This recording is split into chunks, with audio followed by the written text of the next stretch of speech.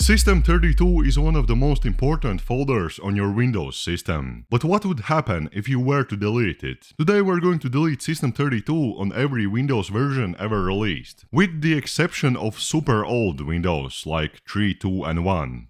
Starting with Windows 11, here we have to open up the File Explorer, and then we just go to this PC, local disk, Windows, System32. There are of course many methods to delete System32, but what I'm gonna do is Ctrl A to select everything and let's just delete it. This will select all of the files in System32 and delete as many as it can.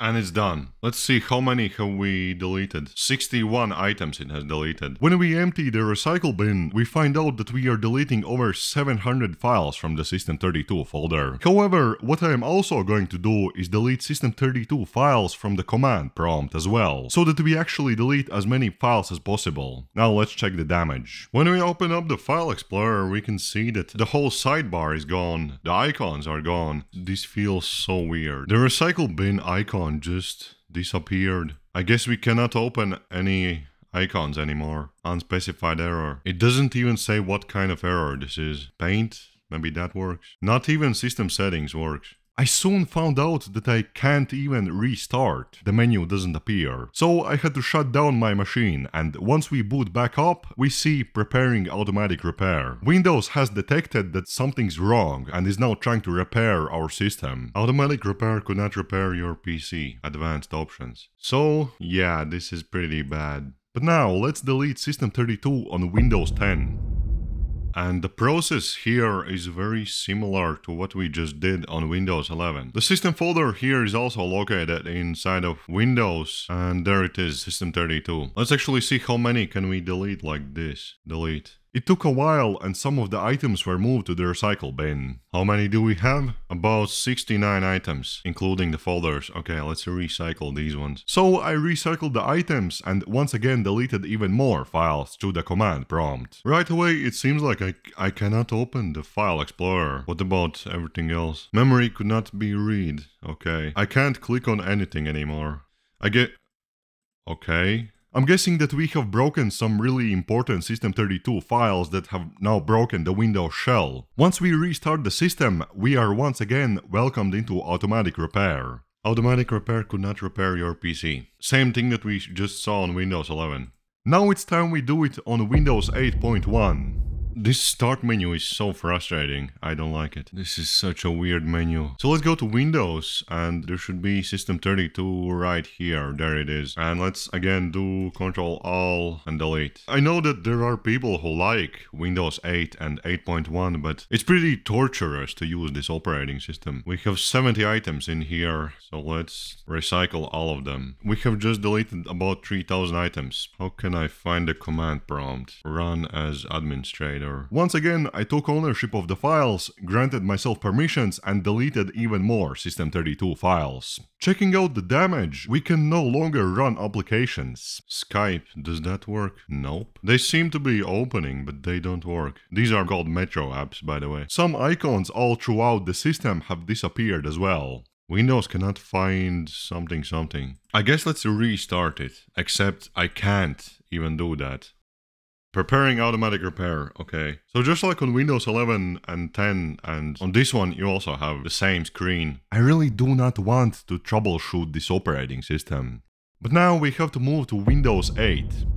Hi, check out the new way to use Windows. No. Does it look good? Yes. Is it practical to use? Hell no. Computer, local disk, Windows, System32, and let's select all of them and do this. The process is fairly similar to the previous one. So how many do we have? We have 115 items, and when we delete it, it's 764 items deleted. There's like a little... What I need now is command prompt. Can we run as administrator? I honestly think this is a bit better than Windows 8.1, but it's still bad. I then deleted even more files. And I want to see what works and what doesn't work. Windows cannot find taskmanager.exe. Screen resolution settings cannot be opened. The system was in this half-broken state, and we now have to reboot and see what happens.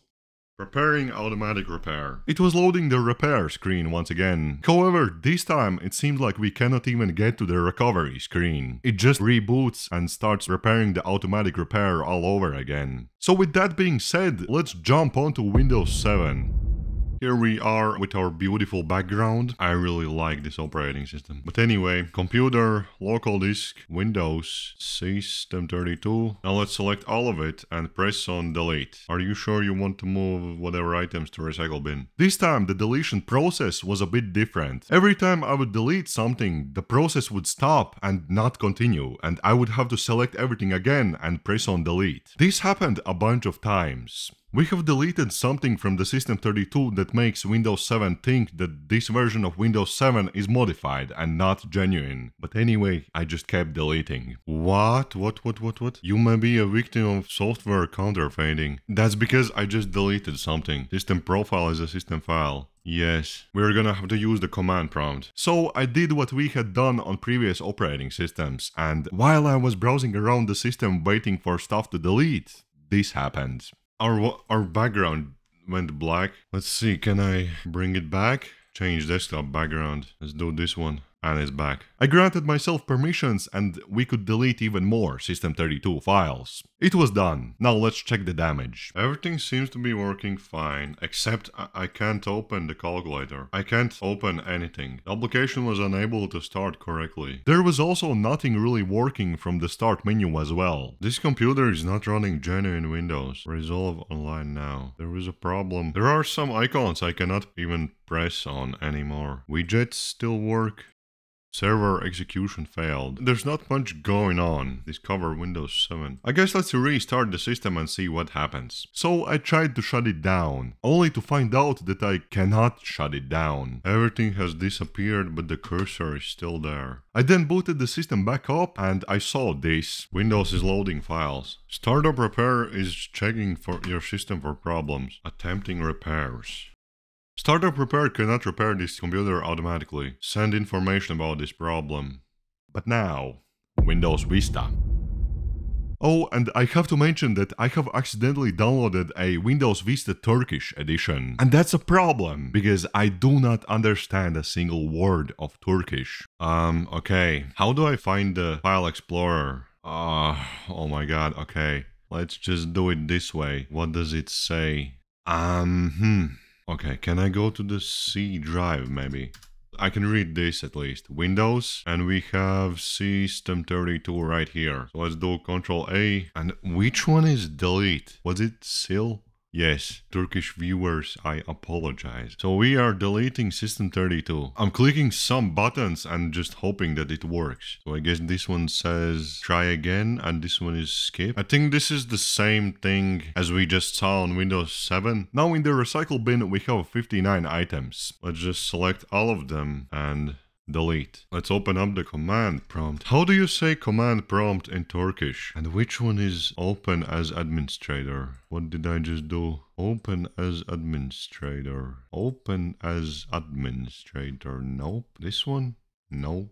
Okay. I took ownership of the files, but I only managed to do that. I could not delete files from the command prompt because my usual command didn't work. So I just moved files from System32 to the recycle bin and recycled again. This allowed me to delete a few more files. Then I shut down the system, and when I booted it back up, we were in the Windows recovery screen. So Windows Vista is also finished. Now let's get to Windows XP. This one's an absolute classic. Your computer might be at risk. Yeah, of course. So let's go to My Documents, Local Disk, Windows, and it should be... there it is. So let's select everything and let's delete. 32 minutes remaining. It did just move something to the trash. We have how many? Very little items in here. Accessories, command prompt. I don't even have to tell you what I did. You already know at this point. More System32 files are deleted. Does everything still work? Windows cannot find the run DL32AEXE. Pick a task, change the computer's theme. Change the background. Screensaver? No, okay. Changes the resolution? No, also no. Games, pinball. We can still play pinball. I guess let's restart the system and see what happens. Restart. Windows could not start because the following file is missing or corrupt. Windows root System32 HAL DLL. Now, let me introduce you to Windows ME. Millennial Edition. What was my password? Or as it's called by the community, Windows Mistake Edition. I have installed the graphics drivers on this operating system. I think, yeah, those are the only drivers I installed. So what we have to do is open up the command prompt. MS-DOS prompt. Okay, that's what it's called. So let's delete the System32 with del3. However, the System32 folder here is not that important. The real system folder is just called System. This is the most important folder on Windows ME. It even takes a bit longer to delete. Immediately there's not much changed. Now I don't know if you can see this and I'm not sure how to explain it, but my mouse cursor was moving really weird. It was sort of dragging on the screen and I can barely even move it around. I think this is because there could have been some kind of mouse driver that we deleted or some important DLLs, which causes my mouse cursor to not behave very well. This was a very strange experience. But I did manage to shut down my system. When we booted it up, however, the following file is missing or corrupted. This system cannot boot anymore. Very nice. Let's try deleting System32 on Windows 98. Once again, the System32 folder is located inside of C drive, Windows, and there it is. However, here also the System32 folder is not that important. The real folder we have to delete is the one that is just called System. It contains a bunch of files. So I opened up the MS-DOS prompt and I deleted System32 first of all, and also the big boy. System folder. Right away, nothing much has changed. If we check out the folders, they are still present in the Windows directory. However, the system folder has noticeably way less files than it used to have. When I open something like the control panel, it is completely empty. We cannot change any settings because there are no settings. Now, if I go ahead and restart Windows 98, when it boots back up, we see that some file is required for Windows to run. We would have to reinstall Windows 98 from now on. But what about Windows 95? This one's also interesting. If we navigate to My Computer, Windows, we see that there is no System32 folder, but only the System folder. We can go ahead and delete it. Looking around, everything still works fine at a first glance, except for the control panel. That one is also empty now. There are a lot of files that we cannot open anymore. Also something like Notepad.exe. But let's restart the system and see what happens. Windows 95 has this cool shutdown screen. When the system boots back up, as expected, Windows cannot run anymore. That's pretty much it for Windows. Comment down below which Windows version do you think performed best in this experiment. And remember, I'll be back.